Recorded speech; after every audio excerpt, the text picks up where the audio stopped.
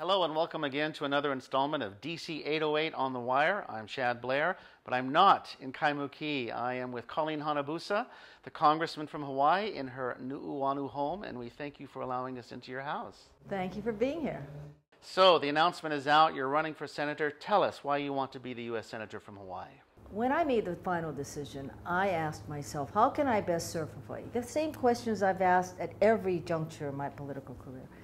And I believe that the best way to serve the people of Hawaii, especially now when we have lost our super seniority almost, is by taking the skill sets that I have and best utilizing it. And I believe the skill sets that I have are really in the legislative arena. And the Senate is one of the ultimate legislatures of the world. And it also gives me the opportunity to do the work that I believe that can be effective for Hawaii, and I believe that I am the one who can best execute that. Senator Brian Schatz, your opponent, already has a lot of fundraising, already has a lot of endorsements. Did you start a little late, and are you playing catch-up now? No, I don't believe so. I believe that this is Hawaii's opportunity to have a say in who will be their senator. And I believe that people have been waiting for the opportunity to do this vote. To Brian's credit, he did do the fundraising early, and he also, of course, sought out the endorsements early. But it's going to come down to the people. Well, Senator Schatz is already making a point of it that as slim as it is, he does have an edge, even over Senator Mazie Hirono. You will be leaving the House, and where you'll be losing seniority there. Does that hurt Hawaii by losing what you've built up in the House? Well, the best example of that is really Governor Abercrombie, right? Governor Abercrombie had 20 years in the House on armed services, for example, and chose to leave. I think, like I said before, it is a matter of our skill sets and what we're able to achieve. Seniority in and of itself doesn't give you some kind of magic key. Senator Inouye's passing just this past December, a very traumatic event for Hawaii. It was his feeling that you should take his seat and fill the end of his term and serve Hawaii in the Senate. Governor Abercrombie chose Brian Schatz to take that job. Is that going to help you or hurt you on the campaign? Some have said, respectfully, that perhaps you feel a sense of entitlement to this job. No, I don't think it's any more of an entitlement than somebody who's appointed who may feel that they're entitled. It is going to come down to the voters. For some, it may, of course, help me because they feel a certain way about the senator. Others, it may not, because they support Brian for whatever reasons that they support Brian. I would like to believe that when the voters look at us side by side, compare our records, because remember, our political age is identical. But when we entered the political arena, we were both on the same level.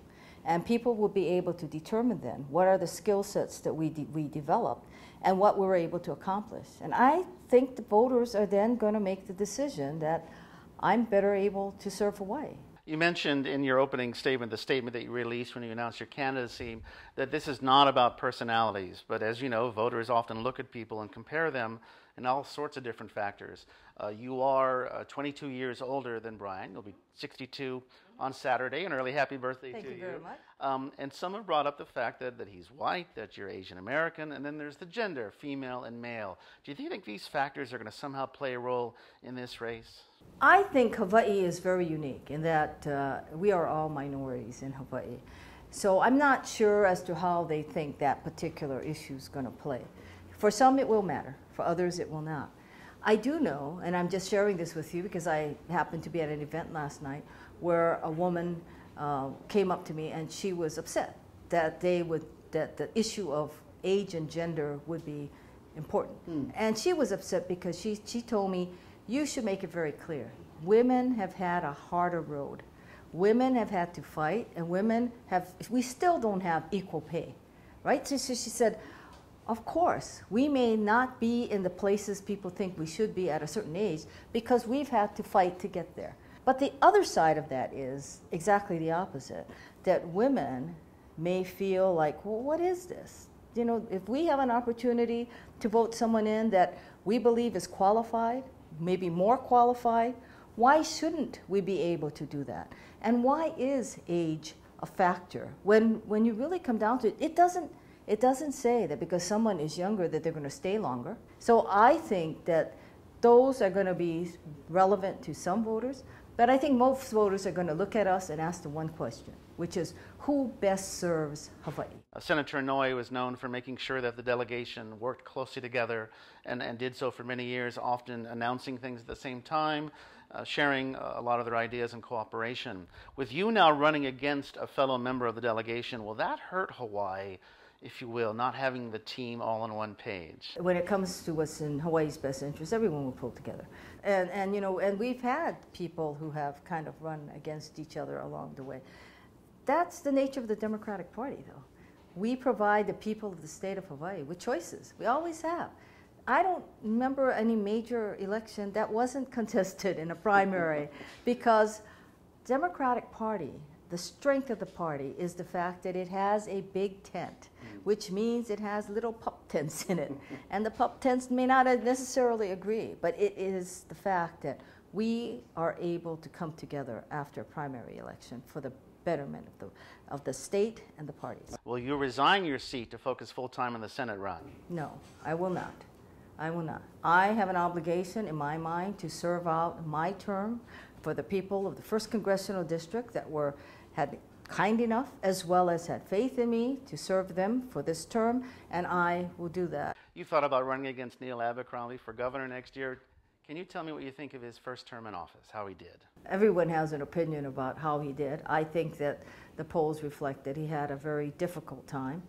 I know when serving in the Senate that sometimes that's not necessarily a creation of the person. It may be the creation of the times. But again, the people will let him know how they feel he did. Colleen Hanabusa, Congressman from Hawaii, Congresswoman from Hawaii, thank you so much for participating today and helping us understand your campaign a little bit better.